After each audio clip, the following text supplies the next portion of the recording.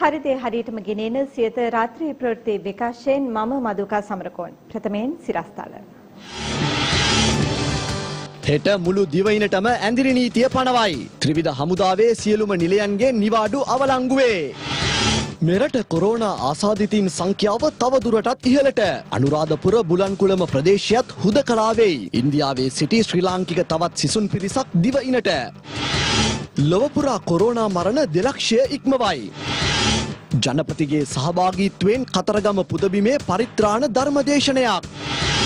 සජිත් රජයෙන් සහ මැතිවරණ කොමිසමෙන් කළ ඉල්ලීම. දේශීය පුවත් වෙතයි මුලින්ම අවධානය. ආරක්ෂක අමාත්‍යාංශයේ උපදෙස් පරිදි නැවත දැනුම් දෙනතුරු ත්‍රිවිධ හමුදා සමාජිකයන්ගේ නිවාඩු අවලංගු කර ඇති බව යුද හමුදාපති ලුතිනන්ට් ජෙනරාල් ශවේන්ද්‍ර සිල්වා මහතා පවසනවා. මේ හේතුවෙන් ත්‍රිවිධ හමුදා නිලධාරීන් කඳවුරු වෙත ගෙන්වා ගැනීම පහසු වන පරිදි හෙට දින දිවයින පුරා ඇඳිරි නීතිය පැනවීමට තීරණය කර තිබෙනවා. නිවාඩු ගොස් සිටින ත්‍රිවිධ හමුදා නිලධාරීන් කඳවුරු වෙත ගෙන්වා ගැනීම පහසු වන පරිදි හෙට එනම් 27 වන සඳුදා රට පුරා ඇඳිරි නීතිය පැනවීමට තීරණය කර තිබෙනවා. කොළඹ, ගම්පහ, කළුතර සහ පුත්තලම දිස්ත්‍රික්ක හැර සෙසු දිස්ත්‍රික්කවල ඇඳිරි නීතිය 28 වන අඟහරුවාදා අලුයම 5ට ඉවත් කොට එදිනම රාත්‍රී 8 සිට යලි ක්‍රියාත්මක කරනවා. මේ අතර මේ පිළිබඳව අද පැවති මාධ්‍ය හමුවකදී යුද හමුදාපති ලුතිනන්ට් ජෙනරාල් ශවේන්ද්‍ර සිල්වා මහතා මෙලෙස අදහස් පළ කළා. ත්‍රිවිධ හමුදාට අයත් සියලුම නිලයන්ගේ නිමාඩු මේ වන විට අවලංගු කරලා තිබෙනවා. ඒ අනුව මේ වන විටත් නිමාඩු ලබාගෙන තමන්ගේ නිවෙස් වලට ගොස් සිටින සියලුම අයලුන්ට ත්‍රිවිධ හමුදාවම තමුන් රාජකාරී කරන ලබන කඳුරු වෙත වහාම රපොර්තු කරන ලෙස ත්‍රිවිධ හමුදාවටම මේ වන විටත් දැනුම් දීලා තිබෙනවා. ඔවුන් සඳහා විශේෂයෙන්ම විශේෂ ප්‍රවාහන පහසුකම් ඒ හමුදා මගින් සැපයීමට මේ වන විටත් කටයුතු කරලා තිබෙනවා. අද දිනය වන විට ත්‍රිවිධ හමුදාව විසින් පවත්වාගෙන යනු ලබන නිරෝධායන මධ්‍යස්ථාන තුල 4507 දෙනෙකු නිරෝධායන කටයුතු නිම කරලා ඔවුන් තම නිවෙස් බලා ගොස් තියෙනවා. 3053 දෙනෙකු තවදුරටත් නිරෝධායන වෙමින් පවතිනවා. නාවික හමුදා වැලිසර කඳුරෙන් ආසාදිනයට වූ පුද්ගලයන් ගණන නාවික හමුදා කඳුර තුල 68 දෙනෙකුත් එවැගේම නාවික හමුදා කඳුරෙන් පිටතට නිමාඩු ගොස් සිටදී ආසාදින ලක් වූ අය හැටියට 27 දෙනෙකුත් ඇතුළුව නාවික හමුදා තුලින් මේ දක්වා කොයි 19 ආසාදිත වූ ගණන 95 දක්වා ඉහළ ගොස් තිබෙනවා. COVID-19 හෙවත් නව කොරෝනා වෛරසය හේතුවෙන් මේ වන විට ලොව පුරා මියගිය පුද්ගලයන් සංඛ්‍යාව 2,30,000 ඉක්මවා තිබෙනවා. ලොව පුරා COVID-19 ආසාදිතින් සංඛ්‍යාව මේ වන විට 29 ලක්ෂය ඉක්මවා ඇති බවයි විදේශ මාධ්‍ය වාර්තා කළේ. මේ අතර මෙරට කොරෝනා වෛරසය ආසාදිත පුද්ගලයන් සංඛ්‍යාව 485ක් දක්වා ඉහළ ගොස් තිබෙනවා.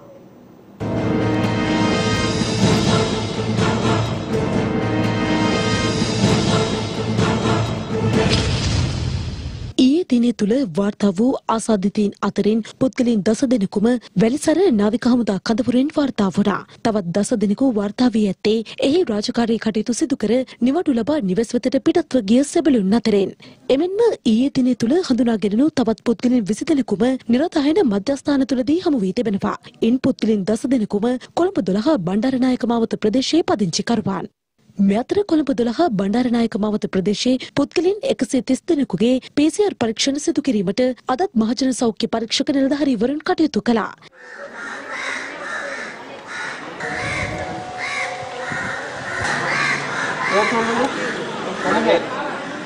ඊයේ දිනේදීද කොළඹ 12 බණ්ඩාරනායක මාවත ප්‍රදේශයේ පුද්ගලයන් 130 දෙනෙකුගේ PCR පරීක්ෂණ සිදු කළ අතර ඉන් කිසිදු පුද්ගලයෙකුට කොරෝනා වෛරසය ආසාදනය වී නොමැති බවට මේ වන විට තහවුරු වී ඇති බව මහජන සෞඛ්‍ය පරීක්ෂකවරුන් ප්‍රකාශ කර තිබෙනවා. මේ අතර වැලිසර නාවික හමුදා කඳවුරේ සේවය කර පසුගියදා බලපිටිය රන්තුඹේ විජයමාවත ප්‍රදේශයට පැමිණි ස්වයං නිරෝධායනයට ලක් කර සිටි එකම පවුලේ සහෝදරින් දෙදෙනෙකුට COVID-19 රෝග ලක්ෂණ පෙන්නුම් කිරීම හේතුවෙන් ඔවුන් දෙදෙනා ප්‍රතිකාර සඳහා කරාපිටිය ශික්ෂණ රෝහල වෙත යැවීමට බලපිටිය මහජන සෞඛ්‍ය පරීක්ෂකවරුන් පියවරගෙන තිබුණා.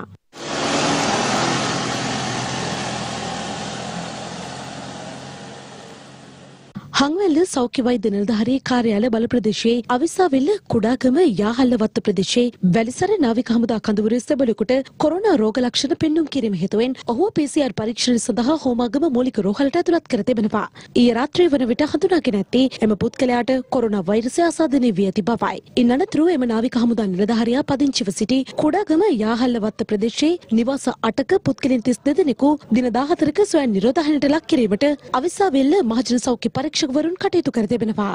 එමෙන්ම වැලිසර නාවික හමුදා කඳවුරේ සේවය කර 18 වන දින ගිනිගත් හේන පොලිස් වසමට අයත් කොත්තැලෙන ප්‍රදේශයේ පිහිටි නිවසකට නිවාඩු ලබා පැමිණ සිටි නාවික හමුදා සෙබළෙකු සමග සමීප සබඳතා පැවැත් වූ හැටන් රුවන්පුර ප්‍රදේශයේ මව පියා සහ අවුරුදු 1කමාරක් වයස ඇති කුඩා දරුවෙකු ස්වයං නිරෝධායනයට යොමු කිරීමට අඹගමුව ප්‍රාදේශීය සෞඛ්‍ය වෛද්‍ය නිලධාරී කාර්යාලයේ මහජන සෞඛ්‍ය පරීක්ෂකවරුන් කටයුතු කර තිබෙනවා.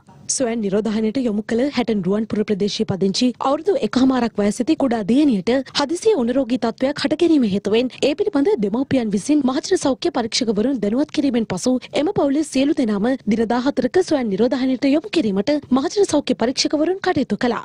මේ අතර වැලිසර නාවික හමුදා කඳවුරේ සේවය කොට නිවාඩු ලබා වවුනියාව මහකච්චකොඩිය ප්‍රදේශයේ සිය නිවසට පැමිණි නාවික හමුදා සෙබළාට සිදු කළ PCR පරීක්ෂණ මත ඔහුට COVID-19 වෛරසය වැළඳී නොමැති බවට තහවුරු වී ඇති බව වවුනියාව මහජන සෞඛ්‍ය පරීක්ෂක නිලධාරීන් පවසනවා. වැලිසර නාවික හමුදා කඳවුරේ සේවය කොට දින 3කට පෙර නිවාඩු ලබා සිය නිවසට පැමිණි නාවික හමුදා නිලධාරියා සම්බන්ධයෙන් වවුනියාව මහජන සෞඛ්‍ය පරීක්ෂක නිලධාරීන් වෙත ලද තොරතුරක් මත නාවික හමුදා නිලධාරියා ඊයේ සවස PCR පරීක්ෂණයට ලක් කිරීමට කටයුතු කළා. පරීක්ෂණ වාර්තා අනුව නාවික හමුදා නිලධාරියාට වෛරසය ආසාදනය වී නොමැති බව මහජන සෞඛ්‍ය පරීක්ෂක නිලධාරීන් ප්‍රකාශ කර තිබෙනවා.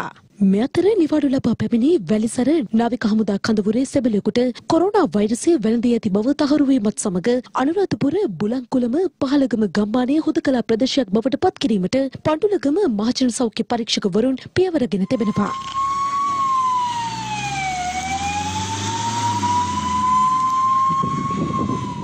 මෙතුමාත් නිවාඩු වෙලා තියෙන 21 වෙනිදා.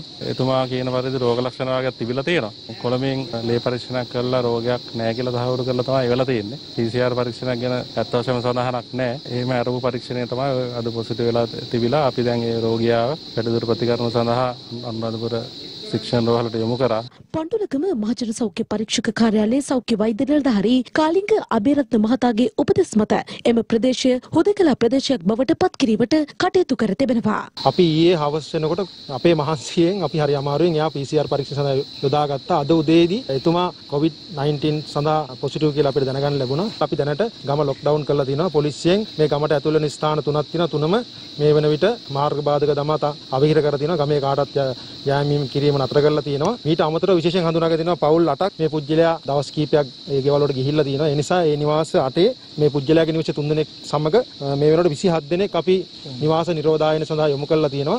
මෙතර අනුරාධපුර බුලන්කුළම පහළගම ප්‍රදේශයේ පදිංචිකරුවෙකු වන වැලිසර නාවික හමුදා කඳවුරේ කොරෝනා වෛරස ආසාදිත සෙබළා සංචරණය කළ අනුරාධපුර නගරයේ වෙළඳ සැල් 5ක් විෂ බීජ හරණය කර එහි පුද්ගලයන් නිරෝධායනයට ලක් කිරීමට පියවරගෙන තිබෙනවා.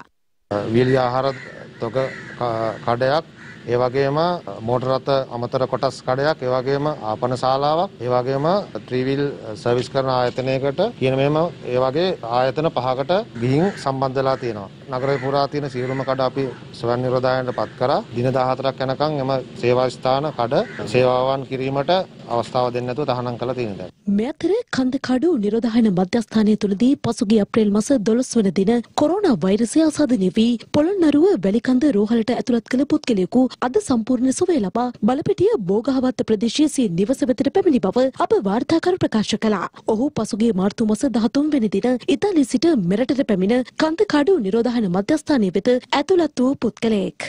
මේ අතර ඉපලෝගම ප්‍රාදේශීය සෞඛ්‍ය වෛද්‍ය නිලධාරී බල ප්‍රදේශයේ පදිංචි නාවික හමුදා සෙබළෙකු සහ තවත් පුද්ගලයෙකු සැකපිට අනුරාධපුර මහ රෝහල වෙත යොමු කිරීමට ඉපලෝගම සෞඛ්‍ය වෛද්‍ය නිලධාරී කාර්යාලයේ නිලධාරීන් ඊයේ රාත්‍රියේ කටයුතු කර තිබෙනවා.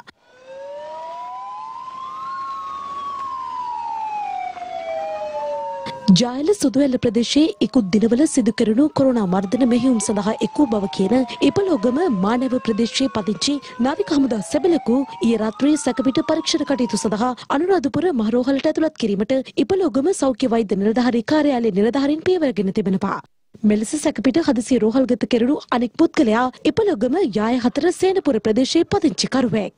මේ අතර ඉන්දියාවේ කොයිම්බතුර් සිට ශ්‍රී ලංකික සිසුන් පිරිසක් රැගෙන ශ්‍රී ලංකන් ගුවන් සේවයේ UL 1194 දරන විශේෂ ගුවන් යානය අද දහවල් කටුනායක ගුවන් තොටුපළ වෙත පැමිණියා. අද දින සිසුන් 122 දෙනෙකු මෙලෙස පැමිණි බවයි අප ගුවන් තොටුපළ වාර්තාකරු ප්‍රකාශ කළේ.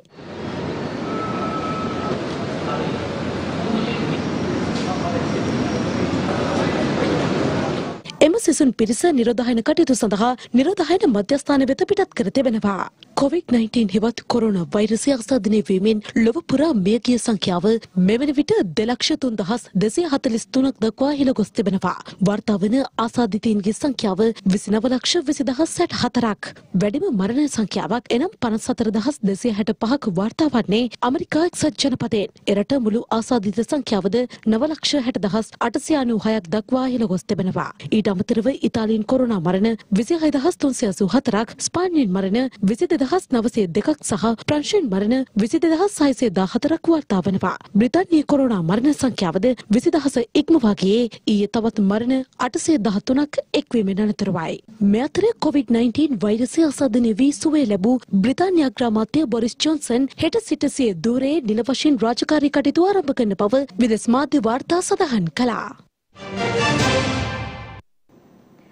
කොරෝනා උවදුරත් සමග විදේශයන්හි අසරණ වී සිටින ශ්‍රී ලාංකිකයන් මෙරටට ගෙන්වා ගැනීමට වහාම රජය පියවර ගත යුතු බව ජනතා විමුක්ති පෙරමුණ හිටපු පාර්ලිමේන්තු මන්ත්‍රී සුනිල් හඳුන්නෙත්ති මහතා පවසනවා. ඒ අද පැවති මාධ්‍ය හමුවකට එක් වෙමින් ශ්‍රී ලංකාවේ රජයේ පැත්තෙන් අපි දකිනවා එක පැත්තකින් සෞඛ්‍ය අංශ, ආරක්ෂක අංශ, ප්‍රජා සෞඛ්‍ය සේවාවන්, ගමේ ග්‍රාම නිලධාරී මහත්තයා, PHI මහත්තයා දක්වා මැදිහත් වෙලා මේ කොරෝනා වසංගතය මර්ධනය කරන්න විශේෂ වැඩපිළිවෙළ ගෙනියන අතරේ ආණ්ඩුව සූදානම් වෙනවා වරින් වර පාසල් විවෘත කරන දින නියම කරලා, අධිවේගී මාර්ග විවෘත කරන දින නියම කරලා, ඇඳිරි නීති ඉවත් කරන ආකාරයන් ප්‍රකාශයටපත් කරමින්, සමහර වෙලාවට තැබෑරුම් පවා විවෘත කරමින් ජන ජීවිතයේ සාමාන්‍ය තත්ත්වයටපත් වෙලා තියෙනවා යයි කියන හැඟීම හදන්න. මේ 28 වෙනිදා වෙනකොට මැතිවරණය තියන්න පුළුවන් පරිසරයක් හැදෙන බව සාකච්ඡාවට ගත්තා. හැබැයි ඒ තරම් උනන්දුවක් අපි දකින්නේ නැහැ. අපේ ලංකාවේ ආර්ථිකය එහෙමනම් ශක්තිමත් කරන්න මෙතරම් මහන්සි වෙන අද විශේෂයෙන්ම මේ COVID-19 වසංගතයට පීඩාවට ලක් වෙලා ඉන්න අසරණ වෙලා ඉන්න ශ්‍රී ලාංකිකයින්ව ලංකාවට ගෙන්න ගන්න ඕන් සූදානම් වෙන්නේ නැහැ. ඉතින් අපි සාධාරණ ප්‍රශ්නයක් අහන්නේ ජන ජීවිතයේ යථා තත්ත්වයට පත් කරන්න රජයේ සූදානම් වන තරමට ලංකාවේ එමෙ හැකියාවක් තියෙනවා නම් විදේශ රටවල් වලින් ඒ අසරණ භාවයට පත් වෙලා ඉන්න ශ්‍රී ලාංකිකයින්ට එන්න පහසුකම් හදද්දී එන්න අවශ්‍ය පහසුකම් හදලා දෙන්න සූදානම්කම තියෙද්දී ඇයි ඔවුන්ව ලංකාවට ගෙන්න ගන්න බැරි? රටේ පවතින ව්‍යසනකාරී තත්ත්වය හමුවේ ප්‍රමුඛතාවය දිය යුත්තේ මැතිවරණ පැවැත්වීමට නොව ජනතාවට සහන ලබා දීමට බව සමගී ජනපලවේගයේ නායක සජිත් ප්‍රේමදාස මහතා පවසනවා. ඒ අද පැවති මාධ්‍ය හමුවකදී සුගිය දින කිහිපය තුළ රට තුළ කොරෝනා අවදානම සීග්‍රයෙන් වර්ධනය වන ආකාරය අපි දැක්ක. විශේෂයෙන්ම මේ අවස්ථාවේ රජයෙන් ඉල්ලීමක් කරනවා කොරෝනා වසංගතයෙන් විපතටපත් වුණු ජනතාවට ලබා දුන්නු රුපියල් 5000ට අමතරව අඩුම තරමින් තවත් රුපියල් 15000ක් හැම පවුලකටම ලබා දෙන්නට කටයුතු කරන්නට ඕන මාසක් ජීවත් වීම උදෙසා. ඒ මාසෙන් පසුව අපිට තවදුරටත් මේ සහන ටික දීර්ඝ කරන්නට පුළුවන්. පැහැදිලිවම සඳහන් කරන්නට ඕන විශේෂයෙන්ම මේ කොරෝනා රෝගීන්ගේ ප්‍රමාණය වර්ධනය වීමත් සමග මේ මැතිවරණයකට කාලයක් නොවේ. අදාළ මැතිවරණ කොමිසමෙන් ඉල්ලීමක් කරනවා කරුණා කරලා මනාප අංක දෙන්නට පෙර තැපැල් ඡන්ද ක්‍රියාවලිය ක්‍රියාත්මක කරන්නට පෙර ඡන්දේ ගැන නෙවෙයි මිනිස්සු ගැන හිතන්න. තවමත් මේ පාර්ලිමේන්තු කාලවකවානුව නිත්‍යානුකූලව ඉදිරියට ක්‍රියාත්මක වෙනවා. ඉදිරි මාස 2 3 4 තුල. ඒ නිසා මේ මැතිවරණ වසංගතය වෙනුවට අපි හැමෝම කොරෝනා වසංගතය විනාශ කිරීම සඳහා අපකැප වෙමු. මැතිවරණ කොමිසමෙන් බොහොම කරුණාවෙන් ඉල්ලීමක් කරනවා කරුණා කරලා මිනිස්සු ගැන හිතන්න. ප්‍රජාතන්ත්‍රවාදී මැතිවරණ පවත්වන්නට බෑ. අපිට මලකඳන් උඩින්. මිනිස්සු නැතුව මැතිවරණ පවත්වන්නට බෑ. අද මේ නිර්මාණය වෙමින් පවතින භයංකාර වාතාවරණය තුළ මේ මැතිවරණය තවදුරටත් අත්හිටවල රටේ සෞඛ්‍ය බලධාරීන්ගේ පිරිසිදු සහතිකයක් මත අපි මැතිවරණ ව්‍යාපාරයේ ක්‍රියාත්මක සෞඛ්‍ය බලධාරීන්ගෙනුත් ඉල්ලීමක් කරනවා කරුණා කරලා මිනිස්සු ජීවත් කරවීමේ සහතිකය ඔබලා ලබා දෙන්නට ඕන. ජනතාවට සහ රටට සෙත්පතා ජනාධිපති ගෝඨාභය රාජපක්ෂ මහතාගේ සහභාගීත්වයෙන් කතරගම පුදබිමේදී සර්ව රාත්‍රික පරිත්‍රාණ ධර්මදේශනයක් ඊයේ පැවැත්වුණා. ජනාධිපති ගෝඨාභය රාජපක්ෂ මහතා ඊයේ දින කතරගම පුදබිම වන්දනාමාන කරගත්තා. කතරගම පුදබිම වෙත පැමිණි ජනාධිපතිවරයා කිරිවෙහෙර රජමහා විහාරාධිපති රුහුණු මාකම්පත්තුවේ ප්‍රධාන සංඝනායක පූජ්‍ය කොබවක ධම්මින්ද හිමියන් බැහැදක ආශිර්වාද ලබා ගත්තා. කොරෝනා වෛරසය මර්ධනයට ජනාධිපතිවරයා ගෙන යන වැඩපිළිවෙලට සිය ප්‍රසාදය පළ කළ උන්වහන්සේ COVID-19 සෞඛ්‍ය හා සමාජ ආරක්ෂණ අරමුදලට රුපියල් මිලියනයක් පරිත්‍යාග කිරීමද මෙහිදී සිදු කෙරුණා. ජනාධිපතිවරයාගේ පැමිණීම සන්ටුවන් කරමින් උන්වහන්සේ විසින් සිහිපටනයක්ද ජනාධිපති ගෝඨාභය රාජපක්ෂ මහතා වෙත පිළිගන්වනු ලැබුවා.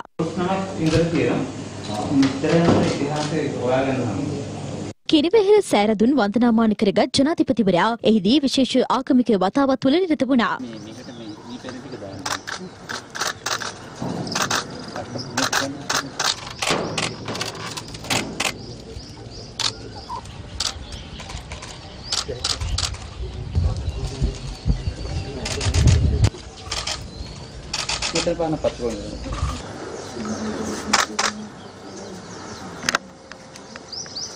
සංඝං සරණං ගච්ඡාමි.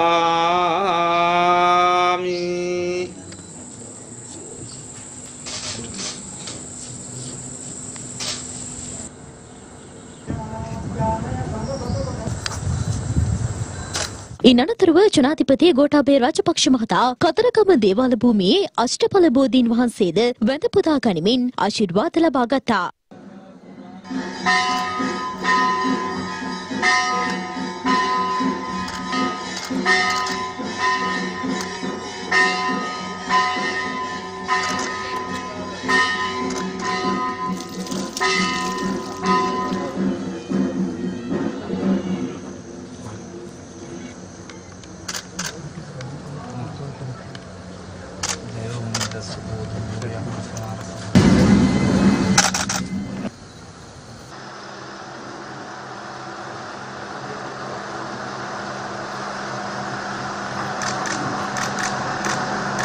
කතරගම ශ්‍රී අභිනමාරාමයට ගිය ජනාධිපතිවරයා විහාරාධිපති රුහුණු මාගම්පත්තුවේ ප්‍රධාන අධිකරණ සංඝනායක පූජ්‍ය කපුගම සරණතිස්ස හිමියන් බැහැදක ආශිර්වාද ලබා ගත්තා. ඉස්සරින් මෙතන මේ කීලා මේ හැන්දෑවට මෙන්න මේකට ගැන අගනේ කියලා. ඒ රටේ ප්‍රබල රාජ්‍ය නායක කීදෙනෙක් හිටියේ. ජනාධිපති ගෝඨාභය රාජපක්ෂ මහතා ඉන් අනතුරුව කතරගම මහ දේවාලය ඇතුළු සෙසු දේවාල වෙත ගොස්ද ආගමික වතාවන්හි නිරත වුණා. ඒකේ සාර්ථකව ජීවුණු පවුල කරගෙන වලින් සහභාගීන් ගෞරවය.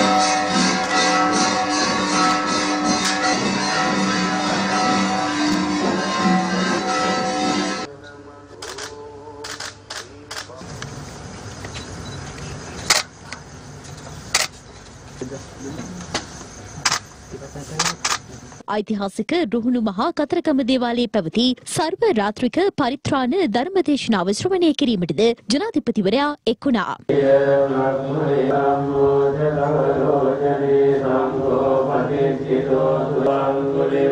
සමස්ත රටවැසියන්ට සෙත්පතා පිරිත් සජ්ජායනයෙන් අනතුරුව ජනාධිපති ගෝඨාභය රාජපක්ෂ මහතා විසින් පිරිත් පැන් මගින් අෂ්ටඵල බෝධීන් වහන්සේ ස්නානය කරවීම අනතුරුව සිදු කරනු ලැබුවා.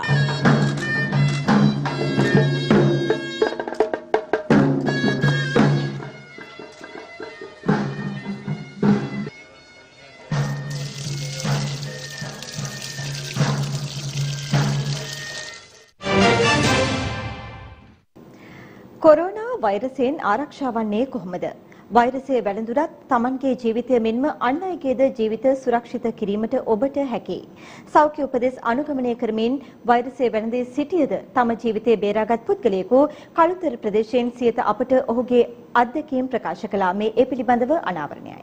කොරෝනා වෛරසය ආසාදනය වුද වගකීම් සහගතව කටයුතු කරමින් තවත් පුද්ගලයෙකුට වෛරසය බෝ නොකර නිසි ප්‍රතිකාර ලබා පූර්ණ සුවය ලැබූ පුද්ගලයෙකු සියත අපට ඔහුගේ අත්දැකීම් ප්‍රකාශ කර සිටියා. මම ක්‍රිෂාන්ත පෙරේරා. මම මගේ බිස්නස් වැඩකට දුබායි ගියා. දුබායි ගිහිල්ලා මම ආවේ 16 වෙනිදා. මම දුබායි වල හිටියේ දවස් 8යි. එතකොට මම මාක්ස් එකක් දාගෙන ආවේ මුද ආරක්ෂා වෙලා ආවේ. ගුවන් සේවිකාව කෑම දෙන වෙලාවේදී තමයි මම මාක්ස් එක ගැලෙව්වේ. මම මාක්ස් එක දාගෙනම ආවේ. ගෙදර ඇවිල්ලා කිසිම අසනීපයක් තුන්නේ මම 17 වෙනිදා ගෙදර ආවේ. ඊට පස්සේ 17 19 හිටියා. ඊට පස්සේ මට 21 වෙනිදා රෑ නිකන් පපුවකට ගියා. ඒකට මම නාගොඩ හොස්පිටල් එකේ ප්‍රයිවට් හොස්පිටල් වාහනේ ඉන්න බෙහෙත් ගන්න ගියා. එතනින් මම දුබායි ඉඳන් ආවා කිව්වට පස්සේ ඒගොල්ලෝ මාව කොරෝනා වලට ටෙස්ට් එකක් කරා. ඊපස්සේ මට හවස දැනගන්න ලැබුණා මම පොසිටිව් කියලා. මම IDH එකට යන්න ලැස්තින කිව්වට පස්සේ මම බය වුණේ නැහැ. මට හොඳ ආත්ම ශක්තියක් තිබුණා. ඒගොල්ලෝ අපිට සැලකුවේ ලෙඩ කියලා වගේ නෙවෙයි. ඒගොල්ලෝ සහෝදරයෙක් ඥාතියෙක් ළඟ යාළුවෙක් විදිහට අපිට සැලකුවේ. අපිට හැම පහසුකම්ම දුන්නා. උදේට හොඳ කෑම එකක් දුන්නා, දවල්ට හොඳ කෑම එකක් දුන්නා. වෛද්‍යවරුන් පවා හදිම සෝදශීලී. දවස් 10ක් ගියාට පස්සේ මගේ ටෙස්ටින් කරා. කෙම වලින් තුම පටලවාගෙන. පළවෙනි ටෙස්ටින් එක නෙගටිව්. දෙවෙනි ටෙස්ටින් එකක් කරා කෙම වලින් ඒක නෙගටිව්. ඉතින් සම්පූර්ණ සුවුණා. යම් කිසි කෙනෙක්ට හැදිලා කියලා සැක කරනවා නම් ඒගොල්ලන්ට කියන එකම විසඳුම තමයි හිත ඉන්න එපා, යාළුවන්ගෙන් අහන්න එපා, මනසෙන් ලෙඩ වෙන්න එපා. යම්කිසි රෝග ලක්ෂණයක් තියෙනවා නම් පලාතේ මහජන සෞඛ්‍ය නිලධාරිතුමාව හරි සුවසවි හරි යමතලා මම විතරම මිනිසුන් අතර දුරස්ථභාවය තියාගන්න මම කරපු එකම දේ තමයි මම මාස්ක් එක දාගෙන හිටියා. අත් දෙක දවසට හැම සැරේම හේදුවා. හැම සැරේම අත් දෙක මං හේදුවා. ඒ ප්‍රතිඵලය මට තියෙනවා. මගේ දුව ඇයට බෝන්නේ නැහැ. මගේ දිනකට බෝන්නේ නැහැ. මගෙන් මේ අවට ප්‍රදේශවාසී කාර්යෙත් මම බෝන්නේ නැහැ. ඒ බෝන්නේ නැත්තේ මම මාස්ක් එකක් දාලා මම ගොඩක් පරිස්සම් වෙලා අත හොදන දියර. ඒ දියරෙන් හැමතිස්සෙම මම අත් දෙක හොදගත්තා. මම ගොඩාක් පරිස්සම් වෙලා හිටියා. ඒකෙන් තමයි මම මෙක්සික් වෙන්න සුවලාවේ මම මහජනතාවට කියන එකම ඉල්ලීම තමයි. ඒකෙන් තමයි මේ කොරෝනා රෝගය පාලනය කරගන්න පුළුවන්. මෙරට තුළ COVID-19 ආසාදිතින් සංඛ්‍යාව 499 දක්වා ඉහළ ගොස් ඇති බව සෞඛ්‍ය අංශ පවසනවා. මෙරට තුළ COVID-19 ආසාදිතින් සංඛ්‍යාව 499 දක්වා ඉහළ ගොස් ඇති බව මීට සුළු මොහොතකට පෙර සෞඛ්‍ය අංශ අප වෙත ප්‍රකාශ කළා. සෞඛ්‍ය අංශ මගින් තෝරාගත් රෝහල් සඳහා කඩිනමින් අවශ්‍ය දැඩි සත්කාර ඒකක සංවර්ධනය සඳහා රුපියල් මිලියන 200ක මුදලක් ලබා දීමට ශ්‍රී ලංකාවේ ප්‍රමුඛතම සංනිවේදන සම්පාදකයා වන ඩයලොග් ආසියාටා PLC සමාගම විසින් පියවරගෙන තිබෙනවා. ශ්‍රී ලංකාවේ ප්‍රමුඛතම සංනිවේදන සම්පාදකයා වන ඩයලොග් ආසියාටා PLC සමාගම විසින් සෞඛ්‍ය අංශය මගින් තෝරාගත් රෝහල් සඳහා කඩිනමින් අවශ්‍ය දැඩි සත්කාර ඒකක සංවර්ධනය සඳහා රුපියල් මිලියන 200ක මුදලක් ලබා දීමට පියවරගෙන තිබෙනවා.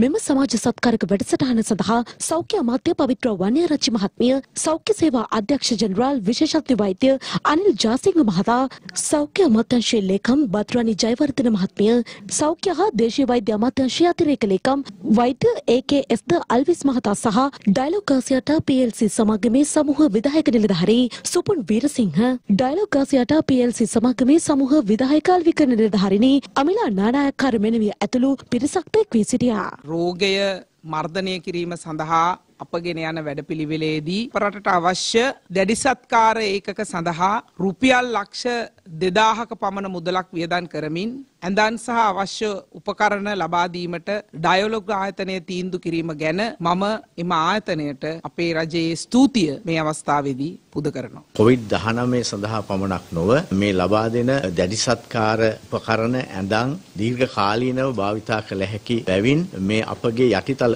පහසුකම් මධ්‍ය කාලීන සහ දීර්ඝ කාලීන වශයෙන් ඉහළ මට්ටමට රැගෙන ඒම සඳහා මේ ඊටාම සත්කාරයක් වෙනවා. වර්තමානයේ වර්ධනය වෙමින් පවතින වසංගත තත්ත්වයේ හේතුවෙන් ඩයලොග් ආසියාටා සමාගම විසින් රෝහල්වල දැඩි සත්කාර ඒකක සංවර්ධනය කිරීමට මෙන්ම අතිනවීන වෛද්‍ය උපකරණ ලබා දීමේ තවත් අධීරයක් ලෙසින් මෙය ක්‍රියාත්මක කර තිබෙනවා. සියත රාත්‍රී ප්‍රවෘත්ති විකාශය නිමාවට පත් වෙනවා. තවත් උණුසුම් පුවත් දැන ගැනීම සඳහා පිවිසෙන්න www.siyathanews.lk අපගේ වෙබ් අඩවිය වෙත. සුබ රාත්‍රියක්.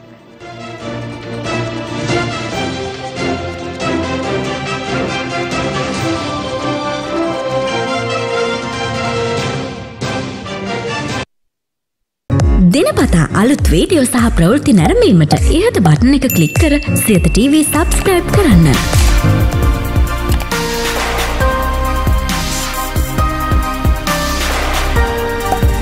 අලුත් වීඩියෝ ගැන මුලින්ම දැනගන්න මෙම සීනුව ක්ලික් කරන්න.